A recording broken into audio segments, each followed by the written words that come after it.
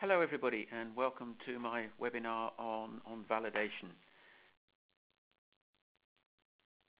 Now I see I've got quite a few of you online now.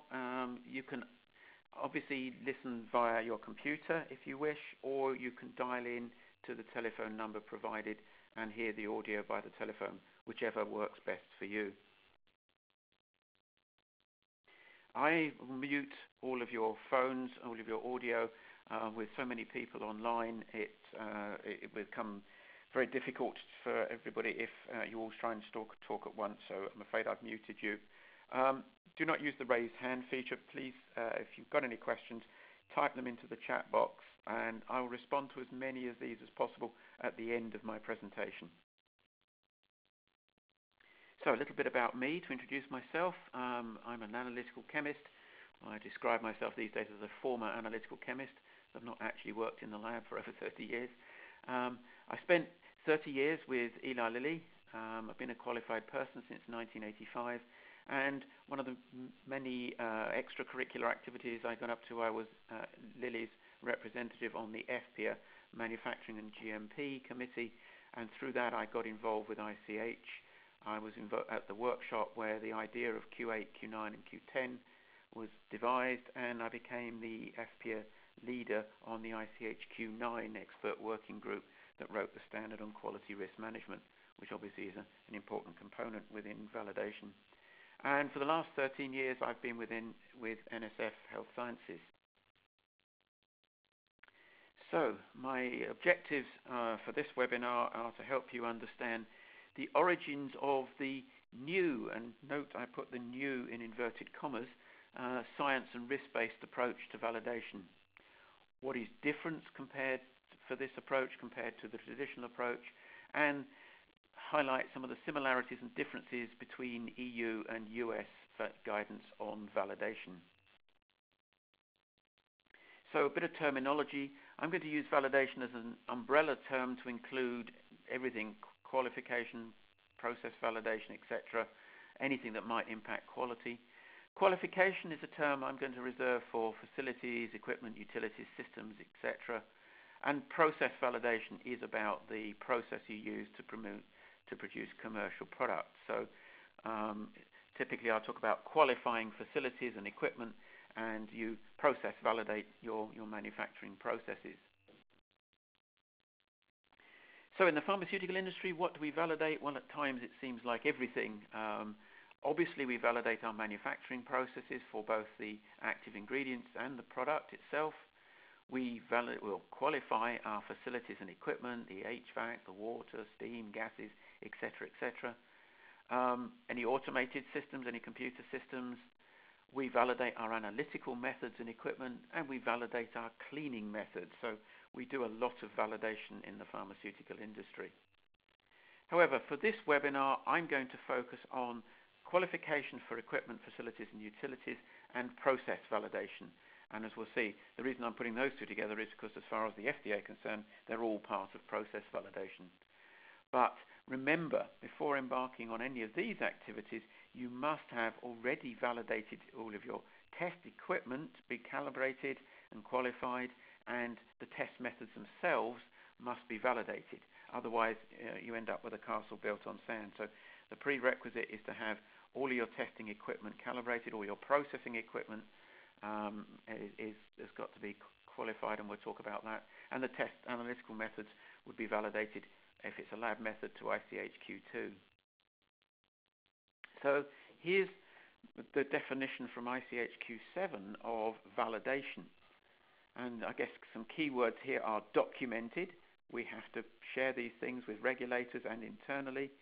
Provide a high degree of assurance, but nothing in this life is ever guaranteed 100%, that the specific process or method or system will, and the key word here is consistently produce a result meeting predetermined acceptance criteria.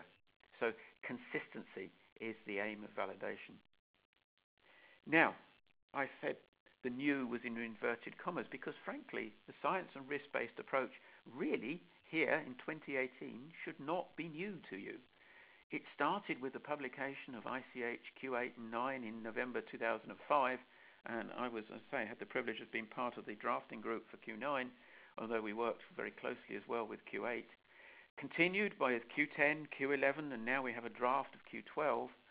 And we've had numerous guidances from the EMA and the FDA, the FDA in 2011. So none of this is actually that new. But unfortunately, from what I've seen as I go around in my consultancy role, is still very few people actually taking advantage of this new approach and actually managing their validation in that way. So this is a timeline, if you like, of where we are.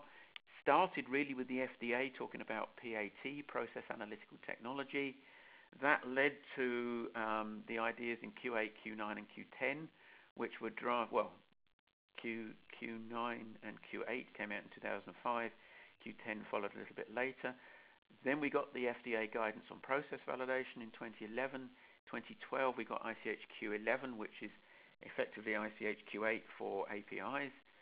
Then we started to get EMA guidance on process validation in 2014, on Annex 15 revision in 2015, and we've got more guidance still going on, and the Q12 is still being drafted. So it's a journey, and it's been over nearly 14 years, so it really isn't that new.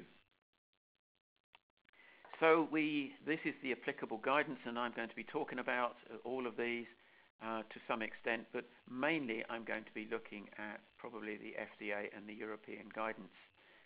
It does all link, it all tells a continuous story.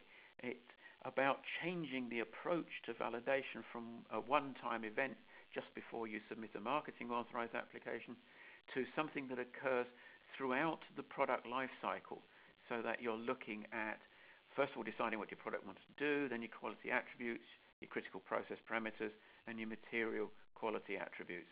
It all links together across the product life cycle. So the main guidances we have from the regulators are the FDA guidance on process validation, which came out in January 2011. That was followed later by EMA guidance on process validation for finished products and for manufacture of active substances. And we've had the revision of Annex 15 in 2015. So it's all about linking it together, start with an ICH Q8. It's about, first of all, deciding what do you want the product to do. That then will give you critical quality attributes of the product. In other words, the product must have this property, otherwise it will not be work or may potentially harm patients. You then have to design a process to deliver that product with those critical quality attributes, and you will, as you design that process, come up with critical manufacturing attributes, material attributes, of the input materials, and critical process parameters that support the CQAs. You may or may not decide to define a design space. That is optional. Ultimately, though, what your goal is to have that process and a control strategy that will ensure you produce a consistent product. So Q10 helps here because that's all about the quality system that helps you achieve the realization of that product and maintain the state of control. You, as part of your development work, will come up with your control strategy, but that needs to be continuously applied throughout the commercial life of that product, which may be 10 or more years.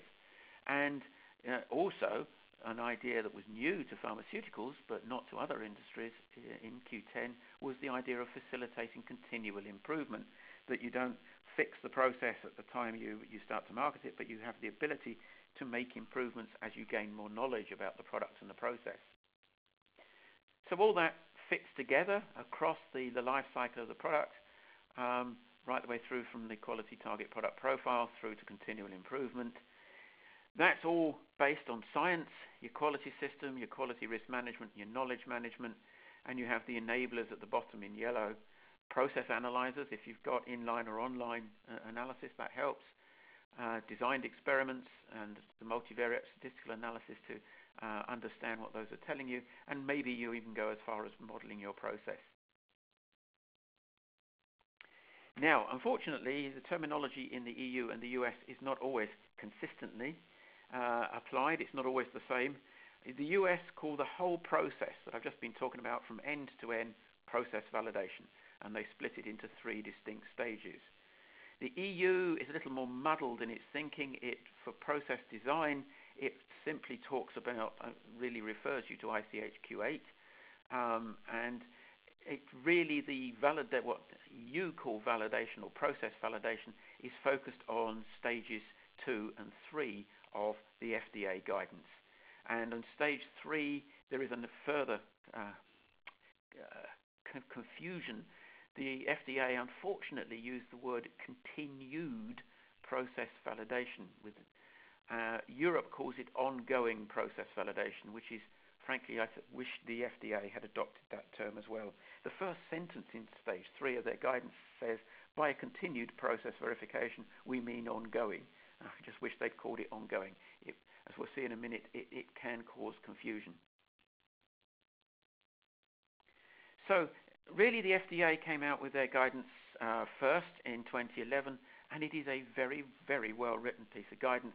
It is completely logical, and it really emphasizes that everything you do is based on your product and process understanding, and that has to be based on science and risk. So it took a completely different view that the whole end-to-end process was called process validation. It starts with product and process development, which is why Q8 is so relevant. It justifies commercial processing and release, obviously using Q9 for your risk assessment, and then once you get into the commercial phase and lock everything down, you need Q10 to make sure it stays there. As I say, unfortunately, they came up with this phrase, continued process verification, to be applied during the commercial phase. So the approach is, first and foremost, you need to establish your product and process understanding. So you need to establish a strategy for process control. You need to understand the sources of variation. They could come from material inputs, they can come from your equipment, they can come from your operators. You're always going to have variation. So process control is all about understanding and controlling variation. You need to have techniques for detecting variation and measuring it. You need to understand which of the variables actually have an impact on your product. There may be a whole series of variables there, but actually they don't have any impact on the critical quality attributes of your product, and therefore you don't need to worry about them. On the other hand, others may be critical, so they will become critical process parameters, and they're the things you need to control. And your control strategy needs to be based around that knowledge of which of your variables are important, how are they important, and what is your control strategy for them.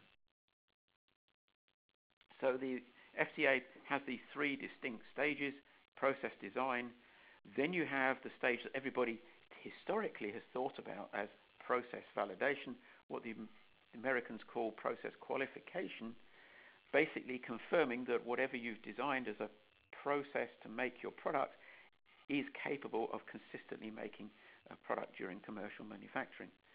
But then in stage 3, you're not done. You have to continually monitor to make sure that it remains in a state of control. This is the diagram that FDA used to explain their process, and you can see how it links together.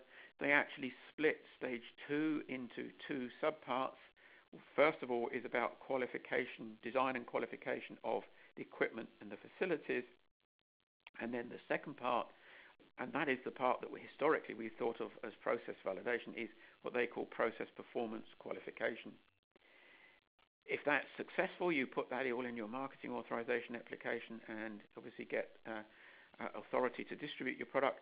But the continued process verification allows you to monitor the process, and you may well have to make changes, in which case you have to go back round the loop and obviously probably make a variation to your marketing authorization to accommodate that. But the point is, you're never done with process validation as far as the Americans are concerned. It is an ongoing activity throughout the life cycle. Process design, as I said, is really all about what's ICH Q8 for products or Q11 for the active substances is about understanding the sources of variation, detect the presence and degree of variation, understand the impact, and then control it. You then obviously have to qualify the facility and the equipment that you're going to use to make the product. That needs to be done before you move on to the next stage. Obviously, when you're designing a facility, you need to make sure you select the appropriate utilities and equipment. You're going to have to verify the installation versus your design spec, and then verify that they're operating as anticipated within the operating range, so it does what you expect it to do. Historically, that's been done using the V model, and that's really what is built into Annex 15 of the EU GMPs. Other ways of doing it have been put forward. Mainly they've been adopted in the US, but a lot of it still uses the V model approach. The next stage, as I say, historically, this is what people have thought of as being process validation, is qualification of the process. Is the process capable of consistently producing product? And obviously, you've qualified your equipment. You've got your data from your pilot studies, all of your development work. You've got to now start making it probably at commercial scale, which you may not have done before.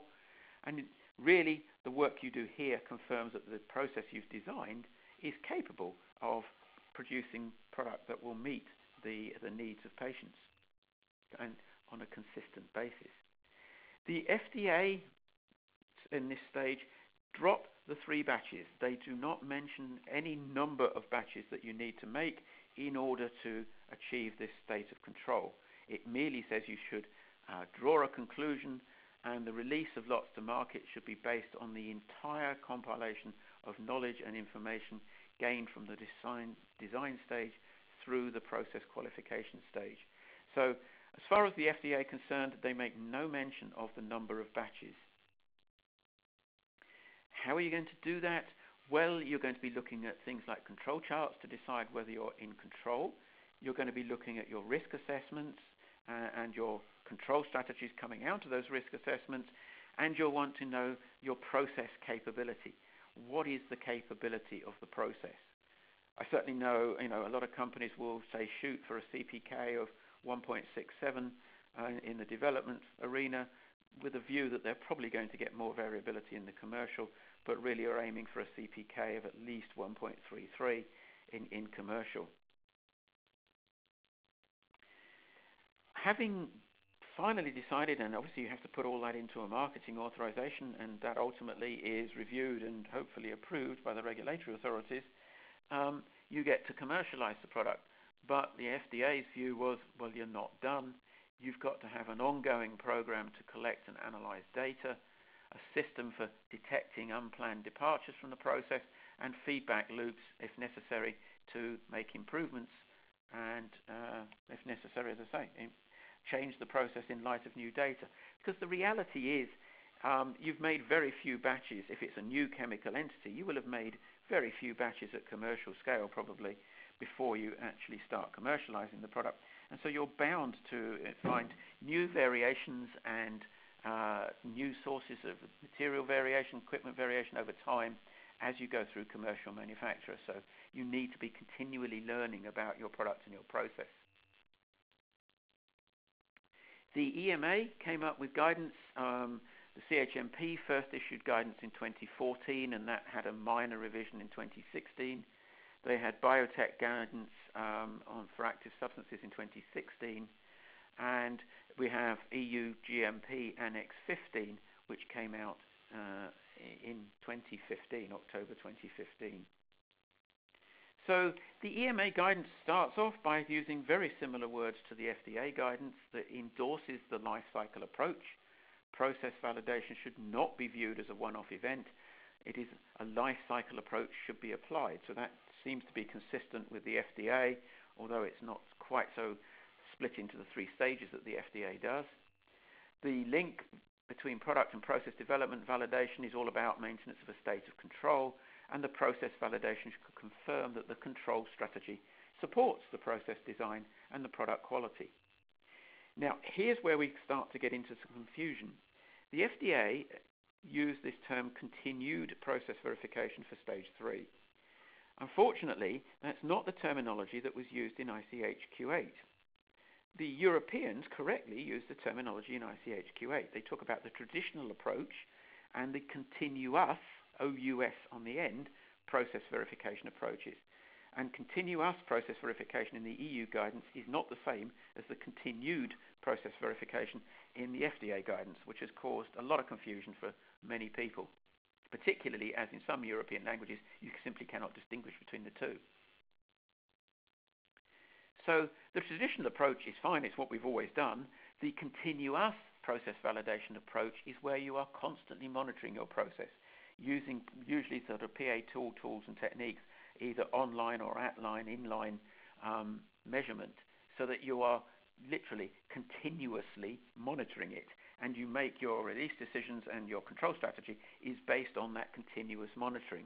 What is now being called real-time release is one consequence of that as a possibility.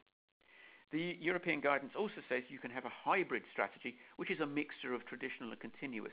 In other words, you might do traditional for some stages of the manufacture, whereas in others you might do continuous processing. So for instance, maybe blending and drying, producing the granule for a tablet product, you might use TAT tools and techniques to monitor the blending and monitor the drying. But by the time you get to compression, you're back to a more traditional approach, using all the normal controls of weight and hardness and thickness and friability, etc., on the compression machine.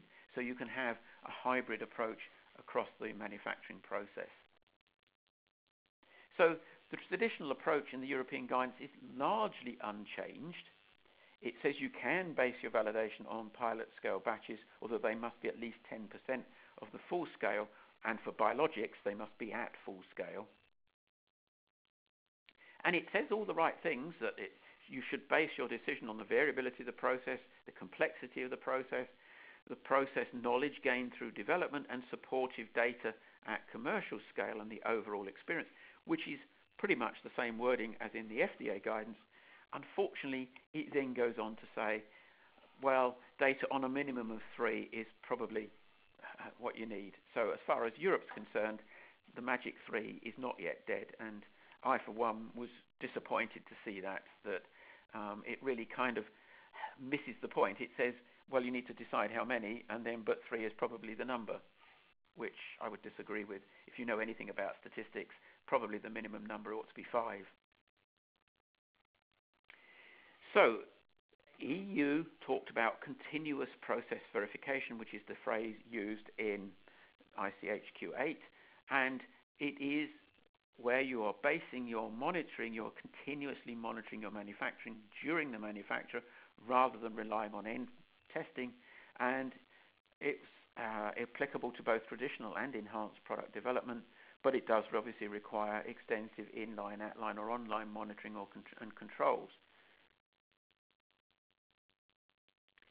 Now, for the stage 3 that the Americans called continued process verification, the EMA guidance calls it ongoing process verification. So it is directly analogous to stage 3 of the American guidance, and it talks about that you need to use the right statistical tools, and typically you're talking about needing to have control charts to ensure you're maintaining a state of control, and monitor your process capability to make sure that you are maintaining the capability from what it was when you originally submitted.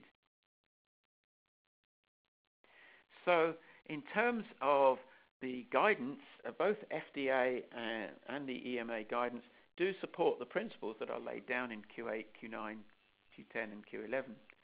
The key fundamentals are taking a science and risk-based approach across the life cycle, that everything you do is based on that product and process understanding.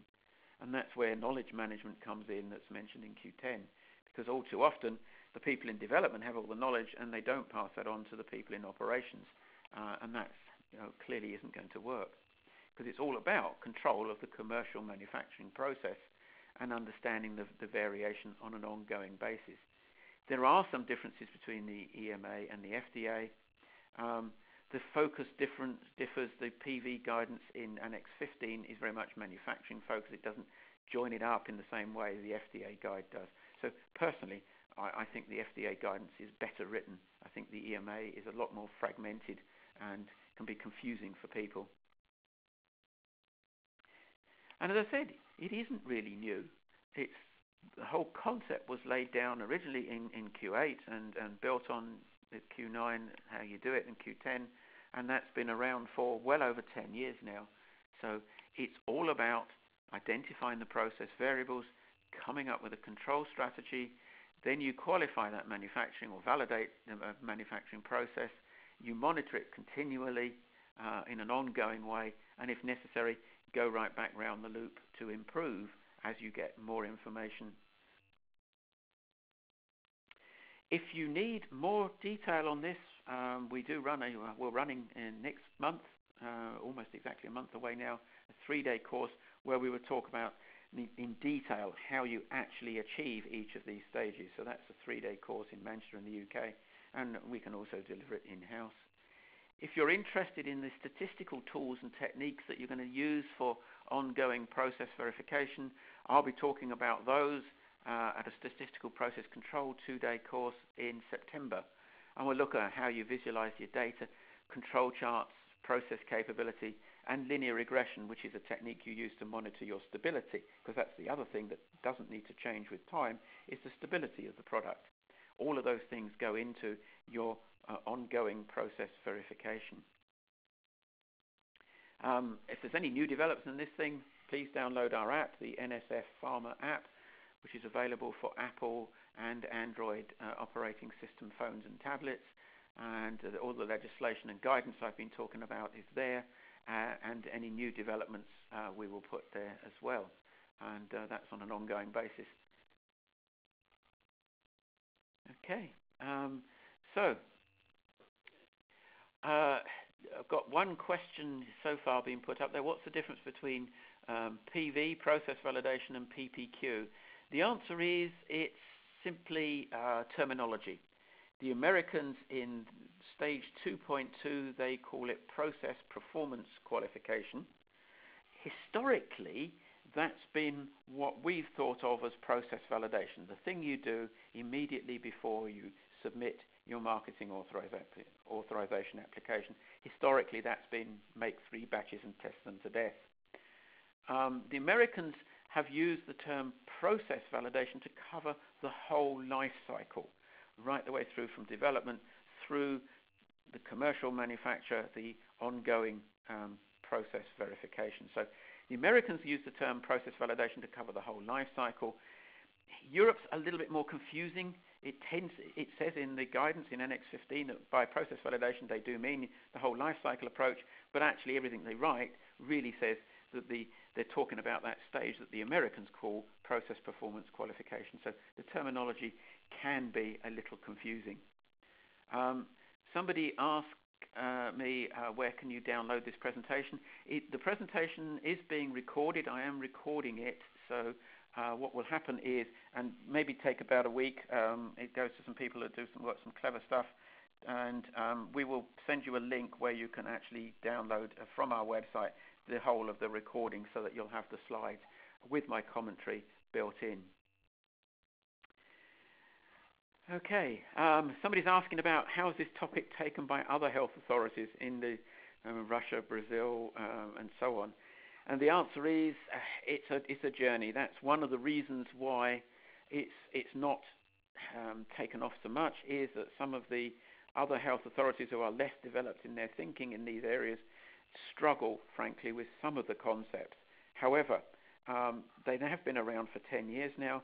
A lot of these countries are now joining ICH, so are signing up to the more advanced approach to some of these things. So we are all hopeful that over time, this approach that's certainly definitely accepted in Europe and the US will be more widely accepted around the world. But that's one of the reasons why it is taking so long to actually be implemented. So thank you all for listening. That's the half an hour up. So thank you for attending and for your questions and answers. I'll be be in touch, and we'll let you know when you can download the recording from the website. So thank you, everybody, for attending today. It's been a pleasure. I hope you found it useful.